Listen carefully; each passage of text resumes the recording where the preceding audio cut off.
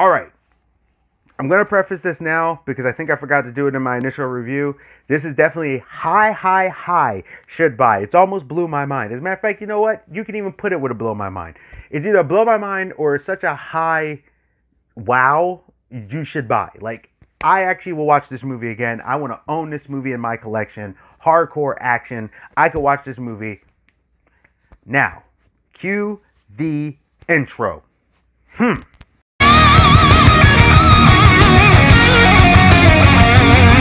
All right, let me talk to you today. So,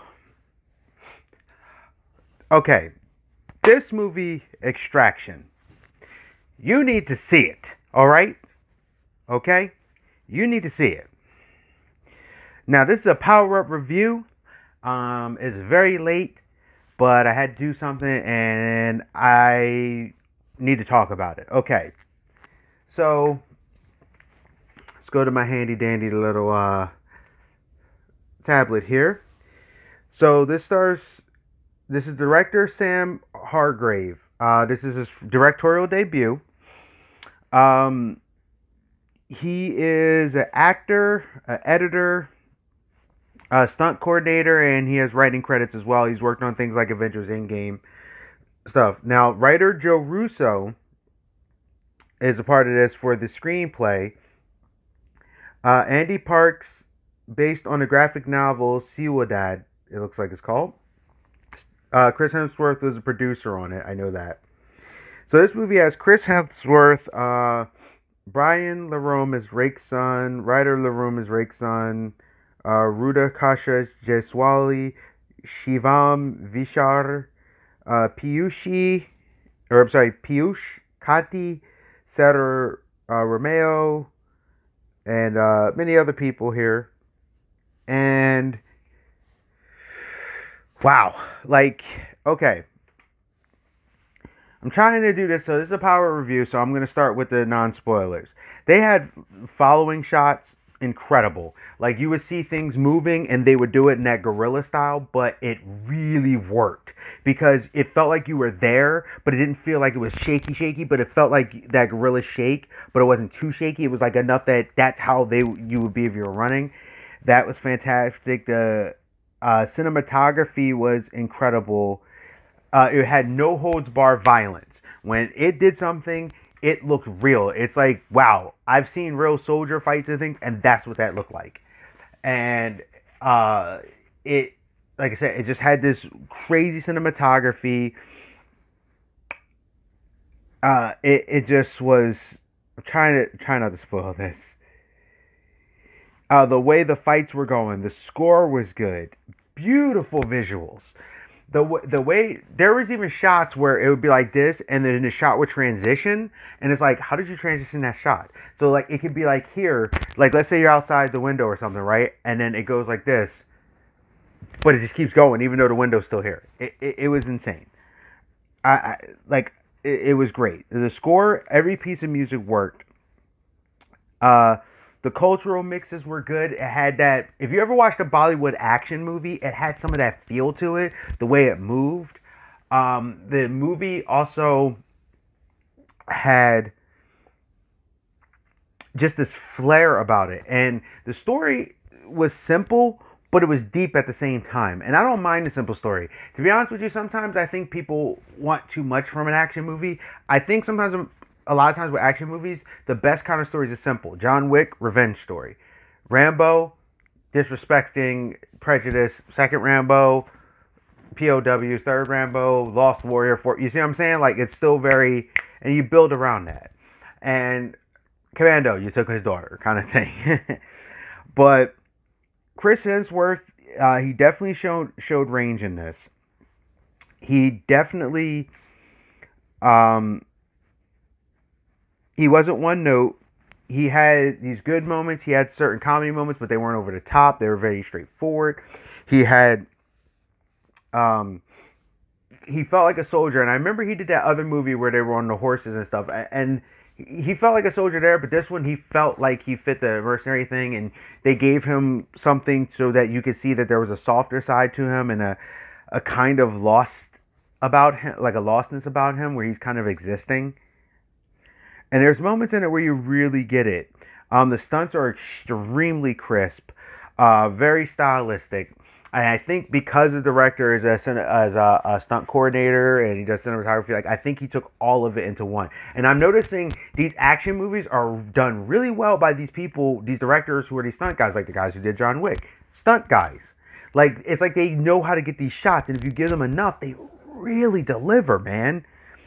Also, too, the location. So, like for example, when they're in Australia, it looks a certain way. The sky looks a certain way. Everything looks a certain color. But then when they're in India, it's like this orange kind of sunlight hue, and it made it feel different. But then when they were at the bridge, it was different.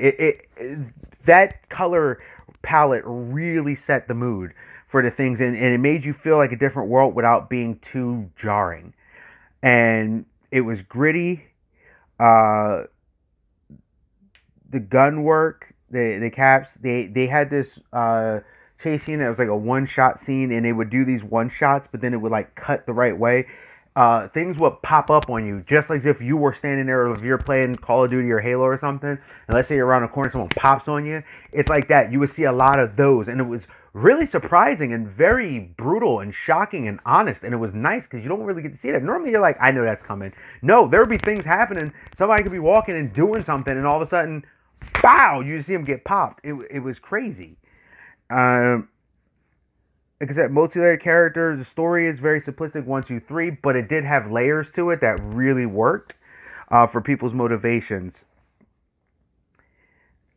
and it just did all that with the color grade. Now I want to get into the spoiler section. I don't even know how long this review is going to be. So now I've been powering up. Now the review. Now I'm powered up. You get your spoiler in 3, 2, 1. So, first of all, when they do this scene, you'll know the car chase. It's like they follow the thing in and it just goes into the car, and it's like a non-stop motion. The movie kind of reminds me also of so many of these good movies, like Fury Road, where once it became a car chase, that's what it was. It was like the chase but it had a little downtime. But even in the downtime, things happened. David Harbour was great. Also, one of the things I loved that I didn't want to spoil because I just felt like it would be spoilerish. Chris Hemsworth's character Tyler was not unstoppable. He was definitely a special forces kind of guy. He was very good at his job, but he was not unstoppable. Actually, David Harbour almost took him out. Because even though David was older than him and they were playing that up, the guy definitely had skill. The villain was interesting because he was kind of like the big time drug lord, like Pablo Escobar, but of India, and the other drug lord. And then you had the other guy who was really good. That was the kid's guardian, and they were fighting. And I love that because they like knocked each other out the window, and they kind of were on top of each other because he started taking people out. And it was because he couldn't pay and he had to do something grimy. But then they would hit, and then you would see them like sometimes they fight, and all of a sudden, you see the hero, Chris will mule kick him and like, yeah. And he turns and he's up and he's in the car and he's just getting hit and flipped over. And one of the great things to do is walk with him, but all of a sudden he's like, something's wrong. And the guy's like, yeah, and he's talking to him, all of a sudden, bam, and boom, and he just gets knocked into the truck. He's like, ugh. I was like, oh, it just hit you. I was like, oh, shoot. And he's like, get in the car. He's like, what just happened? I don't know.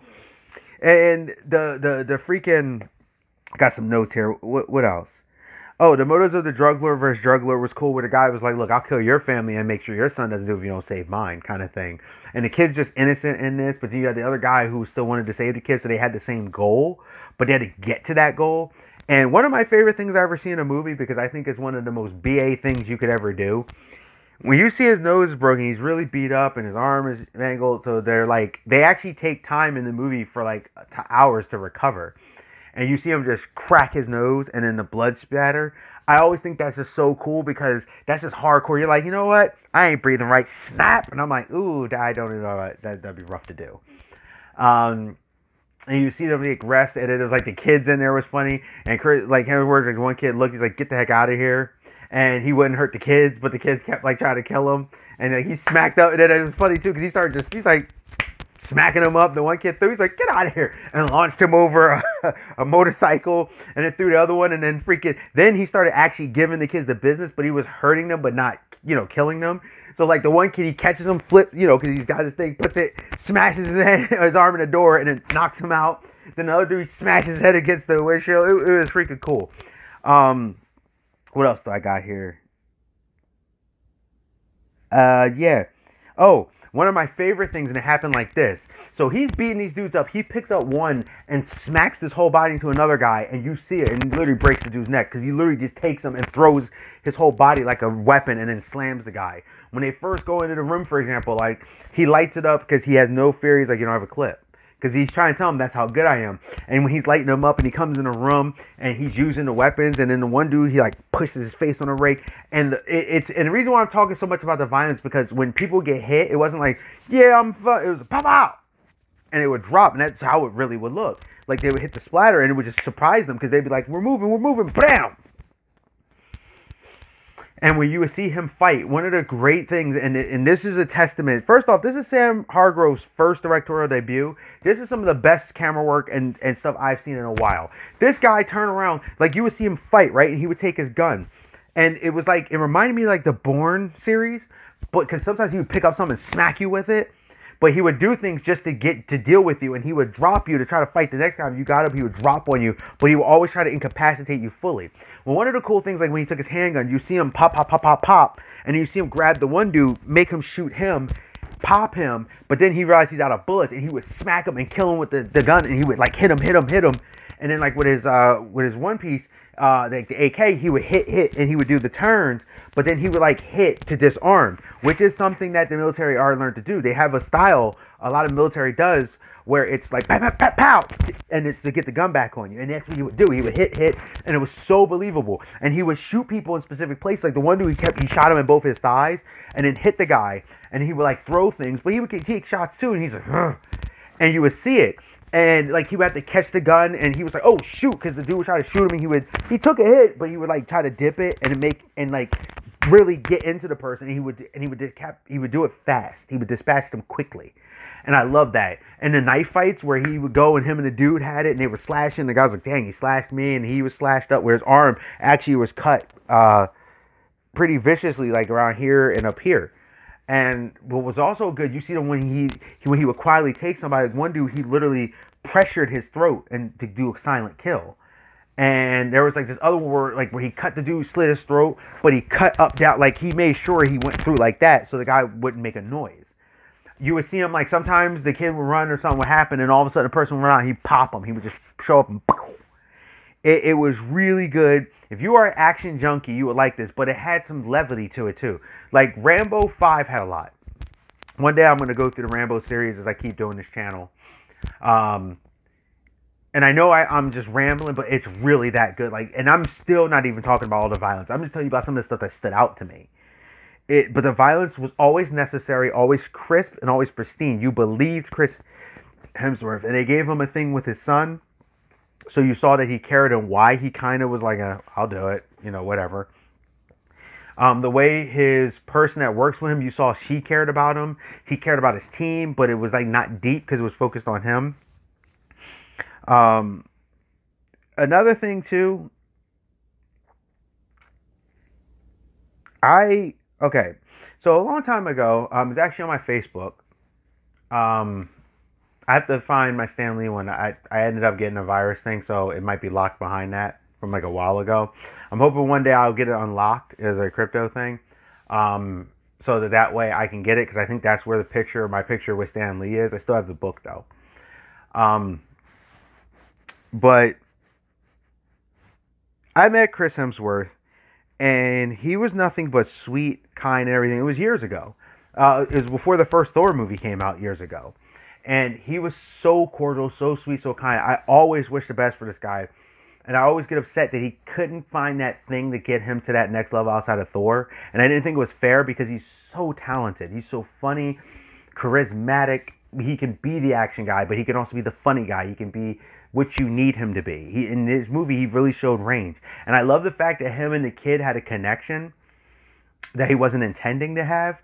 And he actually opened up to the kid about what was going on with his son, and how he was like, I'm not brave, I'm actually a coward. And that was so cool. And the kid like taught him stuff, and he started to care, and he was like, no, this kid's going to be saved. When you see him fighting, he's getting torn up, but he's handling stuff, and he's handling really well. Even the other guy, the Guardian, even though he ended up getting killed, he tore up. And when he finally got killed, he was like, yeah, when he got killed, it was because someone had to snipe him. It was like they could not just stop these guys, but it was because they were this good. This is what they do, kind of thing. And I love the his handler, how she like popped people and she did her thing too. And she ended up getting revenge in the end for killing him, because you could tell they had a relationship. And even when he got shot, when I started noticing he was moving and smiling, I'm like, okay, he might have hit it, but he didn't hit. He took it. Like where he got hit, he's not bleeding out profusely. He could survive, but I was like, maybe he did die. When the guy looked, he saw there was no body there. To me, that told him he was alive. Now I'm going to the ending where the kid kind of feels when he looks and you see a person there. That's Chris Hemsworth. And how I know, because they said that this movie did so well, they're doing a second movie. Don't believe the outlets. They're like, oh, it's too violent in this. No, it needs to be that violent because it was a violent situation. He's a former, I think it was like Australia's Air Force person or force person. And he has to go into a war zone that's already ridiculous. And this dude runs the city. So it was already crazy. That's why when she got him, I was like, yo, that's nuts. Because this dude runs the city, but she caught him at the most vulnerable time. The action was good. There was deepness to it. There was caring. It was gritty. It was apologetic. It was nasty. It was rough. It was hard to watch in a good way. Like, it's like, oh, man, he's really going through it kind of thing. I never have a problem watching this stuff. I love it. But if you are an action movie person, if you like John Wick or you like these things or you like Rambo, it felt like the perfect combination of that, or like with Bourne. Check out this movie. This movie I give a should buy. I don't know if I said that earlier. I hope I did. Matter of fact, you know what? I know I didn't. So I'll preface this video with a video before, and then I'll get to the opening. That way you know. But yeah, Chris Hemsworth killed it. I want to see more of this character. I think he found something here. I think this might be that thing that could get him going into the stardom like how Chris Pratt got. I feel bad for Men in Black International. I didn't hate that movie. I actually want to review it one day. I'm going to pick times where I'm going to be like, okay, time to review this series. And then I'm going to do it like how I'm doing Star Wars. Which more Star Wars is coming because now half the month's over. So I have to start dropping and I need to record some more. So I got these comics I'm going to be doing too. So I'm going to be trying to take a time out, like maybe on Sunday, because I got a lot to do this weekend, and do some stuff. But I definitely want to get through my Star Wars. I want to have them already queued up so I can just drop them. Because now I'm going to start rapid firing because we're pretty much halfway into the month. So yeah, if you saw the movie, tell me what you think. If you didn't, I highly suggest it. It is definitely a should buy. Sorry I ran along, but yo, stay safe, stay healthy. This is the Geek Protagonist. Not today. And I'm out. See ya. Hey, thank you for visiting my channel. This is the Geek Protagonist. Please like, comment, subscribe, and share. Please, it'll really help me out in the channel if you actually share these videos, if you like what I'm doing. Please hit that bell notification. Hit it, click. This way you won't miss any of my videos. Also, there's a thing on there that says personal and all. Hit the all. This way you'll get them every time for the notifications. I'm trying to, grow, trying to do commentary about what's going on. And I want to thank you again. Stay safe, stay healthy, stay real. This is the Geek Protagonist. I'm out, and I'll see ya.